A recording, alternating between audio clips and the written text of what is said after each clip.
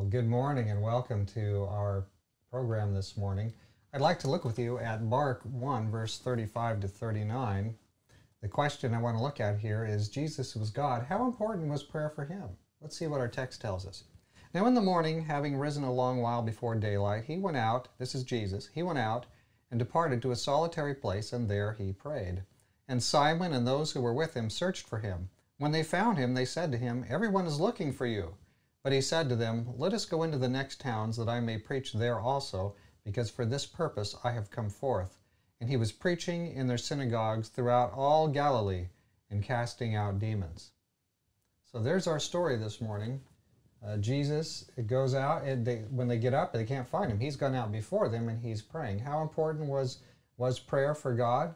Well, you know what? Jesus was engaged in preaching and teaching and healing. And communion with God was a necessity for him, just as it is for us.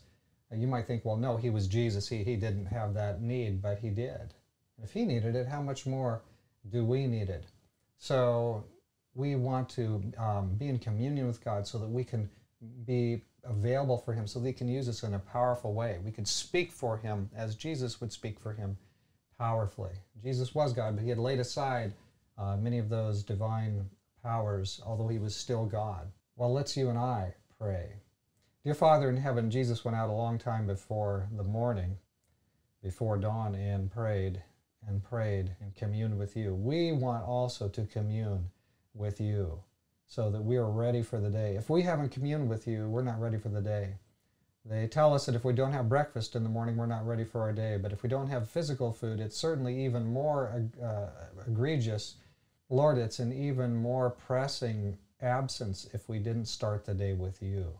So Lord, be with us today. Thank you that we can come to you in prayer and that you can help us to be on your team today and speaking your word with wisdom. Not too much, not too tart, not too sweet, but just what people need in amounts larger or smaller, as the case may be, or just in our acts. Thank you for letting us ask for your blessing. In Jesus' name, amen. There you have it. Let's get on with our day and have a wonderful day serving the Lord Jesus Christ.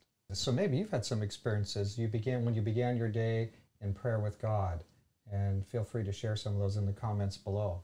God be with you today and watch over you.